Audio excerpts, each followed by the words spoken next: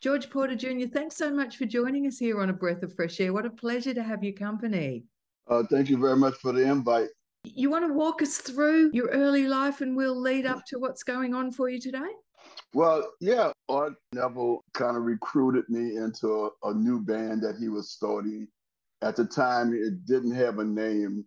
It was just Art Neville and the band. We were playing a club called the Nightcap in uptown New Orleans. And this disc jockey, he would come and visit us on Saturday nights. We used to play like Thursday, Friday, or Saturday at this club. So this one particular Saturday night, this disc jockey came on stage and he wanted to introduce the band for the third set. And he came up on stage and he made a big speech and everything. He said, "Welcome to the stage, Art Neville and the Neville Sound Band," which at the time there was only Art Neville in the band. It was a five-piece band with Art Neville, Leo Nocentelli, Joseph Modeliste, and a saxophone player named Gary Brown. And myself. We played that Nightcap for a couple of years.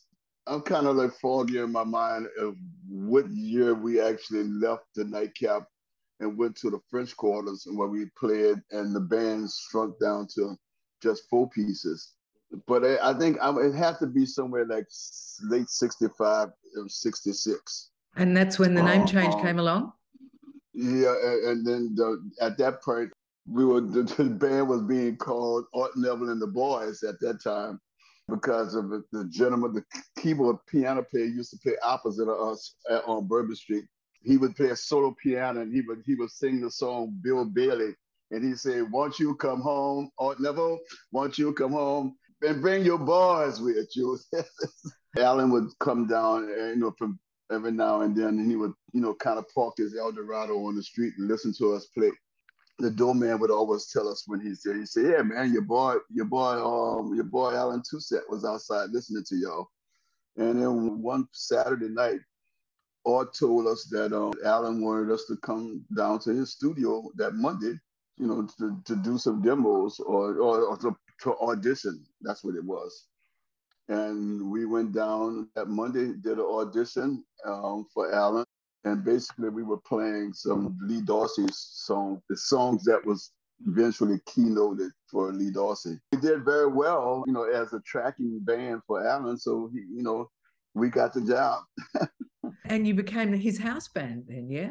We became his house band for several years. George, how big was Alan Toussaint at that time? Well, he had a I would think he was not as large as he got as he went on, but he was pretty well known. He was probably one of the most prolific recording songwriters in the city at the time. Right. Record labels from all over the world was sending their artists to him to record. So, we recorded behind a lot of people. Some of them that we did hear were people like Dr. John and Paul McCartney, Lee Dorsey, as you mentioned, Earl King, Robert Palmer. And of course, you did play backing with Patti LaBelle on that #1 hit, Lady Marmalade, didn't you? Yes, I did. It was a wonderful session. We went through 3 drummers to do that, to get that session recorded. How come? Well, there was indifference between the drummer and the drummers and Alan. The session started with the original 4 meters, Zig, Leo, Art, and myself. And then I think just the air of 3 Capricorns being in the same room, trying to function over a few years as we have been doing. I guess that Zig and Alan just wasn't gelling anymore. So Zig kind of backed away from the session. And James Black was brought in, another wonderful drummer from New Orleans. He was brought in, but he and Alan didn't gel at all from the start. So James was just in there for that one day, maybe 2 tracks, and Alan took a lunch break, and then the engineer would call in and say, "Oh, we're done for the day, gentlemen. Same time tomorrow." With a new drummer. The next day we came in and Herman Ernest was the drummer, and he's the one who ended up finishing the record. Yeah. Right. What about Patti LaBelle? How was she to work with?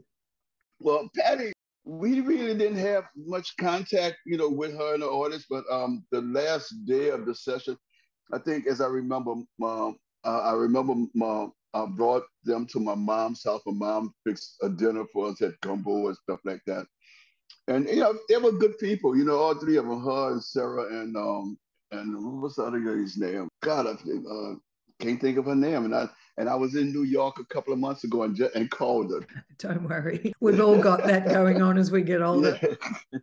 Yeah, I'm roughly 75 now.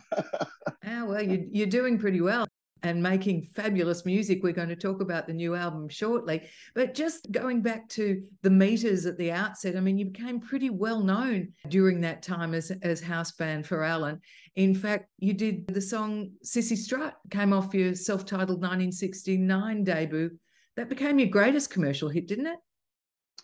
I think that was the one that climbed the charts better. Yeah, that was the biggest one. I think we had about 2 or 3 others that kind of opened the doors. I think it was Look a Pie Pie. I believe what's the other one was. I forget the names. It'll come back to you. It's a long time ago now, for but sure. We had 5 songs that actually went into the charts, the Billboard charts, not just the R&B charts, but the popular charts, yeah. Which was for New Orleans artists. We were the first New Orleans artists to do that. That was pretty cool. You guys were really cutting the way for funk at the time, weren't you? You were known as one of the progenitors of funk, along with Sly and the Family Stone and Parliament Funkadelic. There wasn't too much of that going on. Yeah, well, in my world, I never thought of the music as being funk. But I always used to tell a joke about it on that, what funk music came from. Is that when this one early morning, this kid wakes up on the sofa with a joint in his hand, and he hears some music, and he leans over and says, "Oh man, that's funky." Yeah. From there hence the idea of funk music. The title, right? What had you considered it before it was labeled funk? Well, it was always labeled R&B. We were labeled an R&B band. So and then there was blues, and then there was rhythm and blues, and we were always considered the R&B band. Until we moved. In fact, I think we got kind of started calling us a funk band when we around 75, mostly 75, but really in 76 when we did those 2 Rolling Stones tours. Then the writers start saying the Rolling Stones had a funk band on tour with them, So it was kind of more of an adjective than a noun. Yes. And what were those tours like with the Stones? They must have been an amazing experience. Yeah, it was. It was very, very unique. Very unique. Come on, open up a bit. I mean, they were bad boys. Everybody was partying very hard in those days. I was very hard. I played hard myself. I mean, I would probably say 76 was the beginning of my really hardcore cocaine use. I mean, I had been using cocaine prior to that and smoking pot since I was 16. But in 76, I really started doing large amounts of cocaine, and in fact, it almost ended me in 76. At the end of that tour, I got home. I played a gig on, I think it was like a Saturday night, and I went home and went to bed. And the next time I woke up, it was 4 days later, and I was in the hospital. And apparently, my wife said that she called an ambulance for me because when she woke up, she looked over the side of the bed, and I was pale, seriously pale, looked like there was no blood in my body. And she called the hospital, and pretty much the doctor told my mom that I had double pneumonia. And it was funny, but not funny. But he told my mom. That's how my mom found out that I was using cocaine. He told my mom that if it wasn't for the cocaine, I probably would have been dead. So I had double pneumonia, but the cocaine apparently was doing something. The cocaine was doing something to my body to keep me from killing myself. I don't know how. Don't do it. Did that experience curtail your usage? For a few months, yeah. For a few months, but it wasn't until 88 that I got completely sober. I've been sober 34 years now. Right. You're lucky that you did, aren't you? Because it could have really taken a terrible toll. Yeah, well, it was the thought of actually losing my family that got me into a treatment center, Right. and Right. and has kept me sober. Yeah. Congratulations. There's a lot to be said for that. At one stage of your life, you considered joining the priesthood. When I was 14 and 15, actually 13 and 14, somewhere between my 14th birthday, I went to a Catholic monastery up in Mississippi, not far from my house, and it was considering the priesthood. But the problem that turned me against it was that it was a retreat. I guess it was called a retreat, but we had to be silent. We couldn't speak. For Right. the 3 weeks we were there. There was no conversation. I remember like I think it was like 2.5 weeks into it. I called my mom, told her, said, "Come get me." Hey, you did well for 2.5 weeks. That's amazing. Imagine how different your life would have turned out if you'd gone that route. Oh yeah, right. Well, the flying nun. I love that show. Alan popped his head into our sessions once or twice. When we in the studio, we don't know what's going on in the control room. And we found out years later that Alan had a line going up to his studio, up to his office above the studio, that he can monitor whatever's going on in the control room. One of the things he never did. Well, this is how, quick story of this. This is how the Robert Palmer project songs got put together. We were downstairs working out the song, and we recorded all 3 songs. And then Alan came down and made a couple of suggestions, and then, we re-recorded those 3 songs, leaving certain air happening at the end of each one of those songs. And then he pieced those 3 songs together and made it run, the way it did. But he did that because he was able to hear the session going while it was going down. It was cool. Was there a big fallout with him at the time? No, and that was absolutely not true. Alan never claimed the rights to the band. The name of the band actually was unprotected until I think it was probably middle 80s or so. Because you changed it in the 80s to the Funky Meters. Then why did you go through yet another name change? We changed the name to the Funky Meters because it was just Art and myself performing. And Leo was initially going to be a member of the Funky Meters, but he decided that he didn't want to sign a contract. He didn't want to do because we was going to go through the whole tax thing. We was going to create a tax credits, stuff like that. And Leo wanted to be paid in cash, and he just didn't want to he didn't really want to be a part of a business.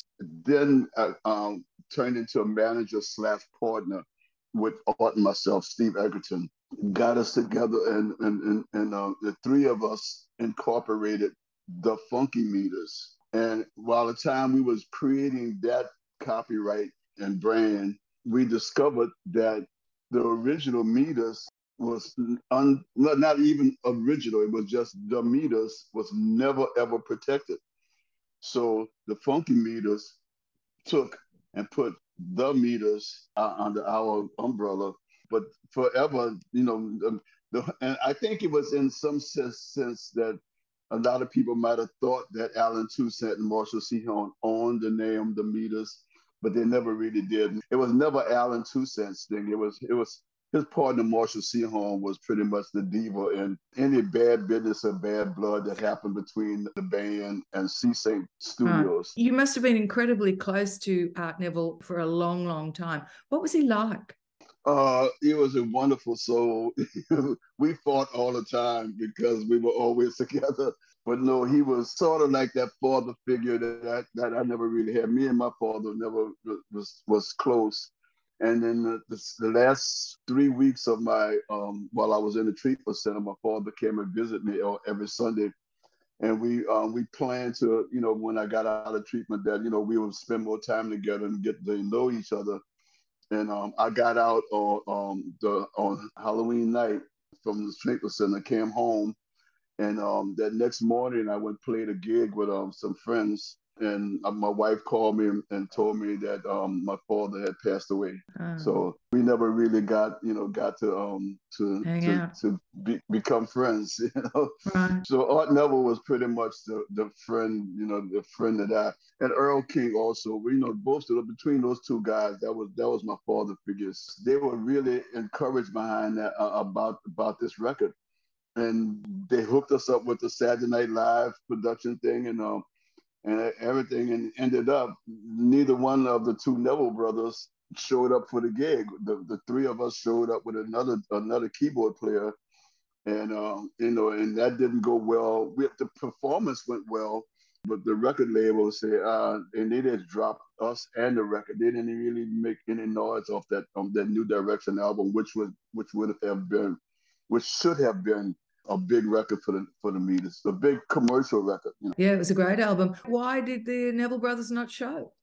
Well, I mean, Art left the band because there was a tour manager we had with us named Rupert Circle had convinced Art that if the rest of the Meters didn't sign the contract that he had given Art for us to sign, well, if we didn't sign that contract, that Art should leave the band and go off and play with, because we also recorded that record, the Wild Chapatula's album with their uncle Jolly, Big Chief Jolly.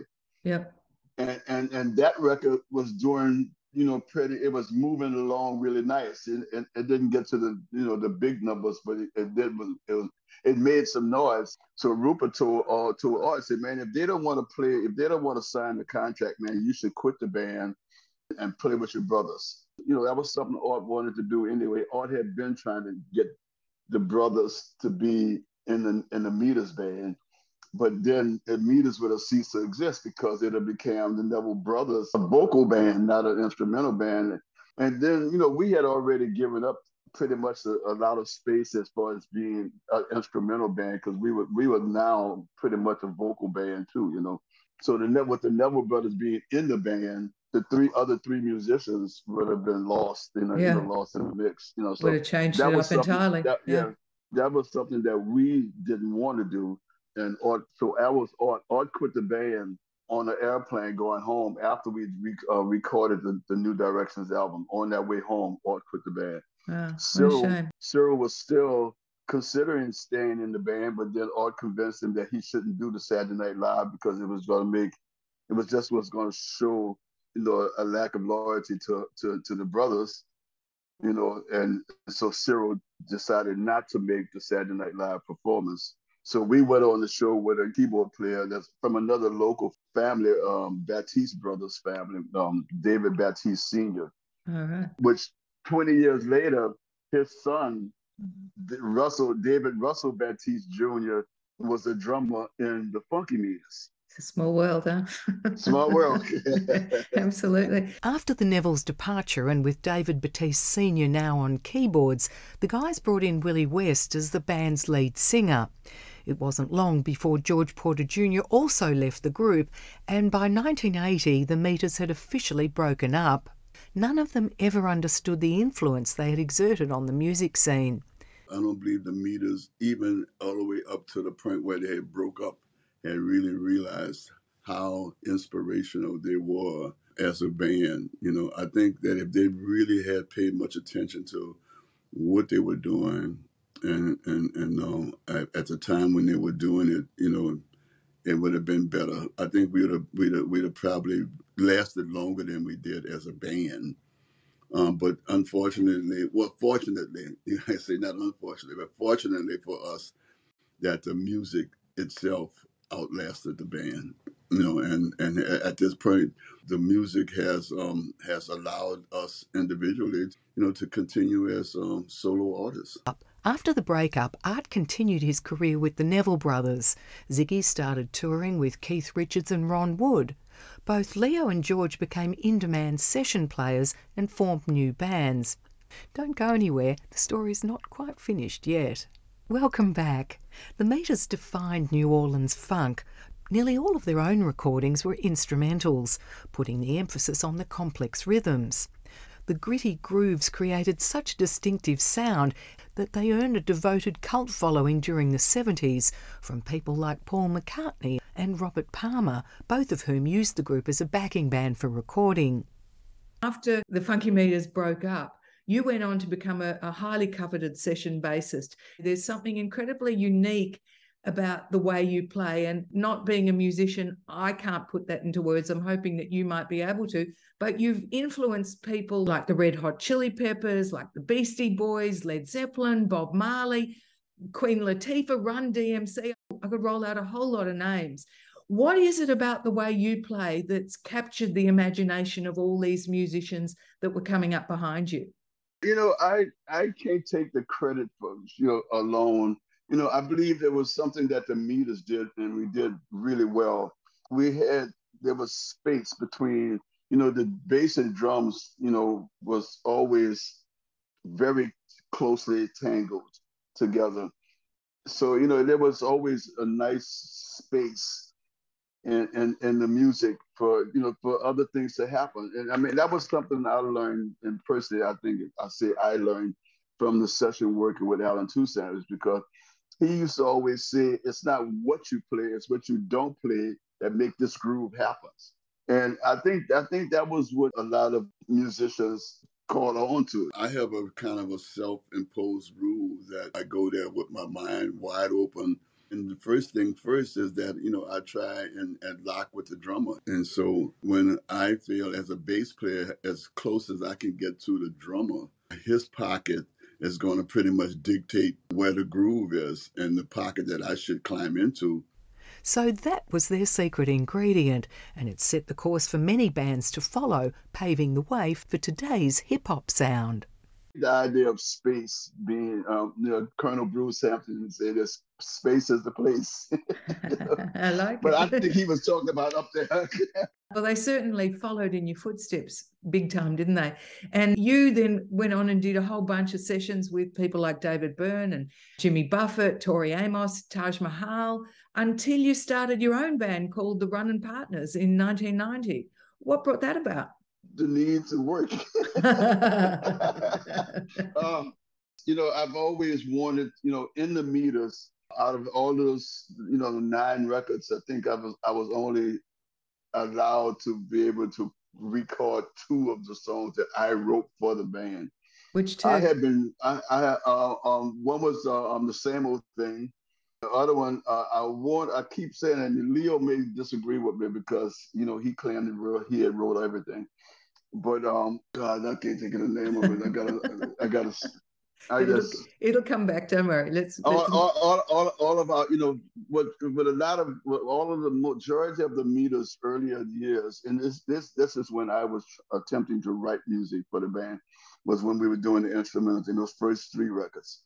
Everything from Cabbage Alley on, I had no input as far as writing music for. I was writing songs, but I presented them and they got ignored or pushed to the side and said, Sorry no, about we ought to do this. Right. So I wanted to start, playing some music that I wrote, and it was a kind of a survival thing to take a shot at, my own thing. So, my little brother sent me a song that the music to a song that eventually became the title track for my first album called Running Partners. The song Running Partners was, I wrote the lyrics for it. My brother wrote the music, and then I arranged, I took my brother's as a template and just added some little pieces in it and made it the title song for the very first record. You had several others after that, and there were a few releases, including Funk This in 2000 and Can't Beat the Funk in 2011. What was your favourite song from this period of time with the Runnin' Partners? I think I kind of reworked the song called I Get High and Happy Song. Happy Song has kind of survived from before Running Partners because it was in 1980 I put together a band called Joyride, and what I didn't put together the band, it was like a combination of the guitar player named Bruce McDonald and myself. We were writing songs together, and he said, "Man, this stuff is good, man. We should start a band." So that's what happened in 1980. Actually, late '79. We decided to let's just try and put a band together, and we went with it, and it lasted exactly 1 year. Basically it was too much drugs and alcohol, and the problem was is that we were all doing different drugs.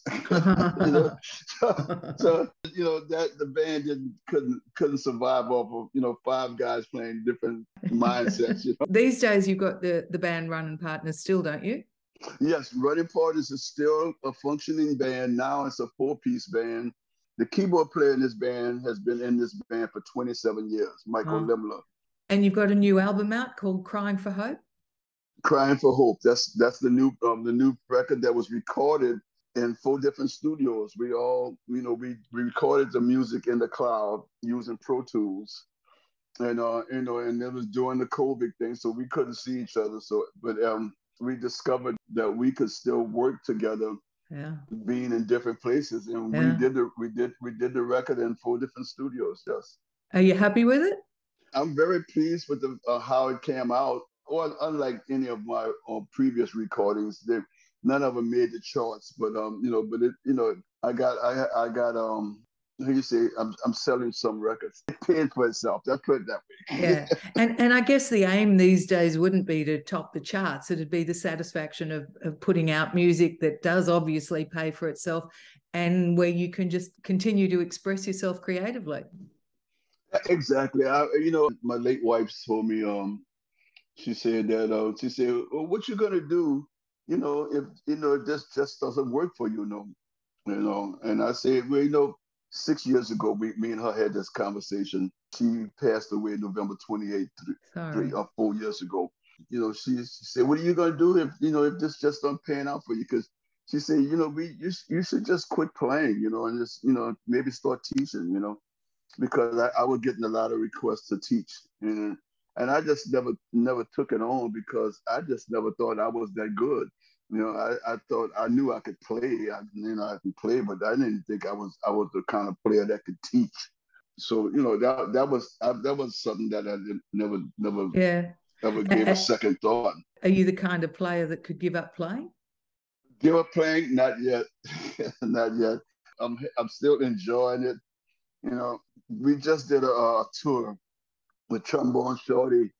And they were all on tour buses and stuff, and I was invited to join onto the tour bus and travel with the guys, and I declined and took my Ford Transit, custom transit, on tour. And we followed the tour buses most of the time. We were in front of the tour buses and drove from the East Coast. We were from New Orleans all the way up the East Coast and all the way across to California. Everybody, most of the guys, because I was I was an artist with the Dumpster Funk band performing the music of the Meters. They all flew home, and they was the guys, Tony Hall, the guitarist, bass player in that band, was saying, "Man, Porter, you ought to fly home, man. Why you want to stay in that band for 37 hours?" I said, "Man, it's what I do." And I got in my van with my keyboard player Michael Limler, drove, did the majority of the driving, and my girlfriend, she came out and joined us in California, and did the last 5 days. And you still love it, George? Yeah, I'm still, it's still fun. Like I said, December 26th, I'll be 75 years old, and I'm still enjoying the road. I still enjoy it. And playing in front of I played in front of audiences that I hadn't done before. We were playing in front of large numbers of people. So they wasn't playing my music, but they was playing music I was a part of. George Porter Jr., which track on Crying for Hope is the closest to your heart? Crying for Hope is probably the A song, but I kind of like the instrumental things. There's this one song on there called Spanish Moon. I wrote that song for the guitar player to play the lead on. The song was wrote with just me and my acoustic bass. I gave the melody lick to Michael, and then Michael arranged it with in Pro Tools. And then, sent it to Chris, and I asked Chris, I said, man, can you play this melody, as written, and they said, yeah. So basically what it ended up being is he doubled my part, but then I thought he was going to take my part away. And they both insisted, no, that needs to stay. I haven't played the song yet because I have to learn that bass line. George Porter Jr., great to meet you. It's so good that you're still playing, still touring, still loving it, and still putting out albums. Really appreciate your time today. Thank you very much for inviting. Yeah, tell those promoters over there, yeah, I'm ready. I got a bag, I stay packed. I'm ready to come back over. I haven't been there in a few years. I will absolutely let them know. Take care of yourself great. Meantime, won't you, George? Bye-bye. Bye. The Funky Meters continued to play into the 2000s with the addition of Art Neville's son Ian from 2007 to 11. The group continued to play a few festivals together until Art Neville announced his retirement from music in 2018. He'd battled a number of health issues, including complications from back surgery. Art Neville died in July 2019 at the age of 81. And so ends the story of the band he founded, The Meters. Thanks for your company today. I really hope you've enjoyed hearing the story of that incredible band. I've certainly learnt a thing or two along the way too. Have fun, won't you, for the week coming up? I'll look forward to being back in your company again, same time next week. Bye now.